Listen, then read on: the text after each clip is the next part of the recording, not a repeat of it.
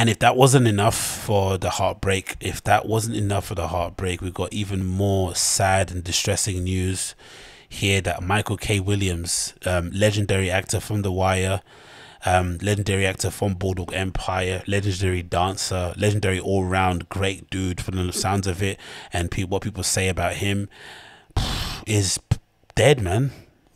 This one crossed over just the timeline just a couple of hours ago, and I can't believe it, man. I really can't believe it.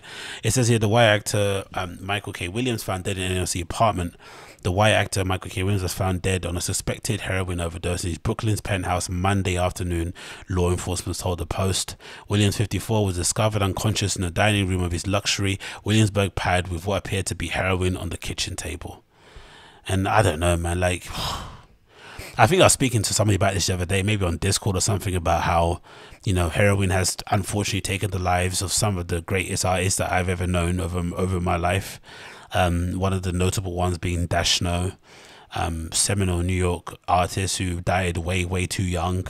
Obviously he had these other problems that he was dealing with, but in general, heroin took him. He couldn't take it down after many interventions, and this was before fentanyl came around, right? I think he might have died in the early 2000s or something, right? It's a long time ago. But yeah, man, to see somebody like a Michael K. Williams, who was loved by all for the most part, to die in such a way is just such a shame. It really is a shame, especially at that age, man. It's no age to die for a successful black man like that, living at the peak of his powers. I mean, with just so much more to give. Just, oh God. Obviously scenes of police and medical services outside of his penthouse apartment. God damn it. It says the acclaimed actor's nephew found him a little before 2 p.m. and someone called cops up to the address in 44 Kent Avenue, saying there was a man there who was unresponsive and feels cold. Jesus Christ. Williams was pronounced dead by authorities at 2:12, so just 10 minutes after, basically, he was already pronounced dead, so he must have been dead for a while.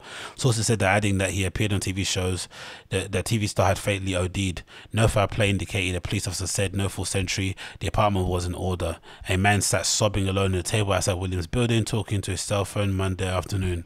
All of his families outside here, just, oh, God almighty, man, the heartbreak of that. I found a body, an Nicaraguan man said into his phone, who's as well a New York Post, man. Have some decorum too, bro. What are they doing, eavesdropping on man talking to his family and stuff, like grieving over the phone? And they reply, fuck them, let's skip all that shit. Yeah, that's him obviously in Boardwalk Empire playing Chalky White. You got here obviously in Omar, the seminal role in The Wire. Spoils before dying.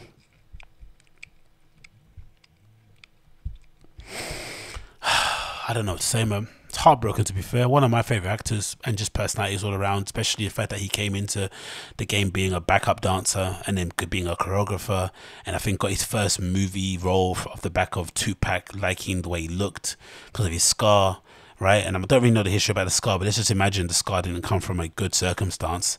And let's also imagine, most likely than not, when he was growing up, he was bullied quite a lot for his scar. And then to get to a point where one of the most important hip-hop artists of your time is basically saying your scar is the reason why I wanted to pick you for this role, because I know you've probably lived a life that I've probably lived. We come from the same place, and acknowledging the pain that you've suffered and using that as a way to kind of achieve your dream must have been so gratifying. It must have been so oddly gratifying to have that moment. And the fact that he spoke directly to him was like, oh. And then of course the Janet Jackson, the backup dancing stuff, like, all this amazing stuff, and then becoming a legit actor later on in life. The Omar role, in my opinion, I still think the Chalky White role in Boardwalk Empire was maybe his best in terms of displaying his range as an actor. The fact that he had to basically play this conflicted man who was trying to, make money the legit quote-unquote white way, but also trying to appease his community or his, the people that he grew up with in the quote-unquote hood.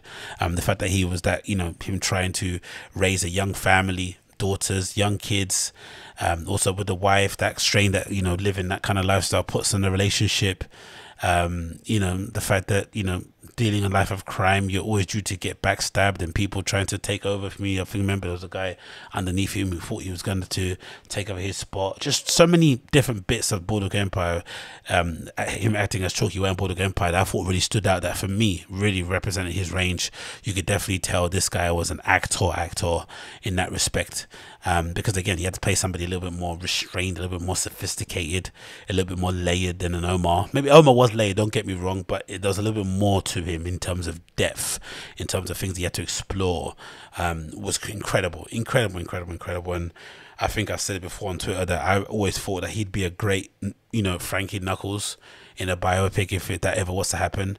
Especially leading to some of the, you know, some of the sadder parts of Frankie Knuckles' story towards the end, when he was struggling to, you know, make ends meet, and all of his deals were fucked up and he couldn't get all the money that he basically rightfully earned over the years for some of the seminal tracks he made. I thought Michael K. Williams could definitely depict that maybe era of his life really well, or maybe sometimes some of the good parts. Regardless, there were so many avenues you could go down. Just the other week, or just, you know, recently, when DMX passed, he played kind of a starring role in some of the tributes that were led for him.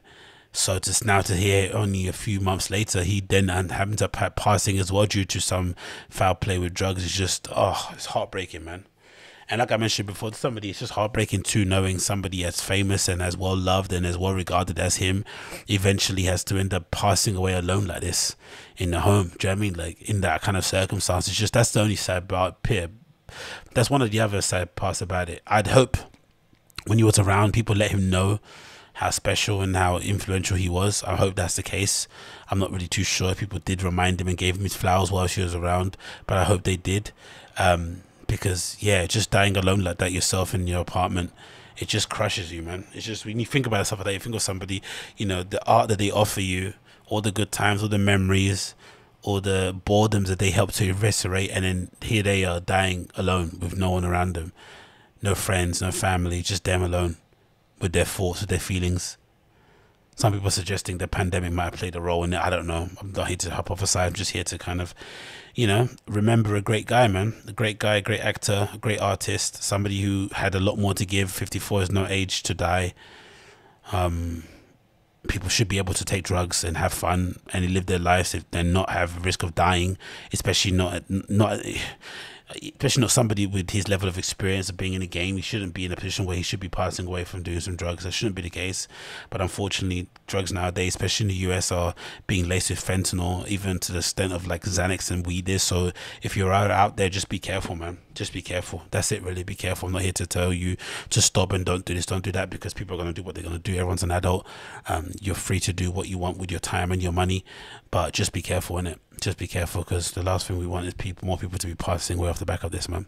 But yeah, R.I.P. Michael K. Williams. Gone but never forgotten.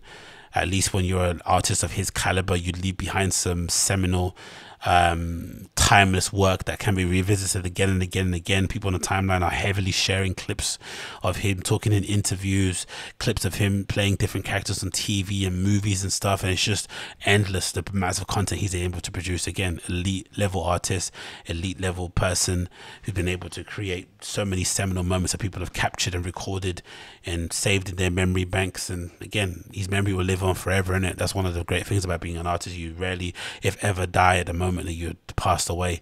Any moment your name is brought up again, you're alive again. Do you know what I mean? You spring back to life again. You're kind of ever young, innit? But yeah, R.I.P. Michael K. Williams, man. Sucks, innit? That sucks real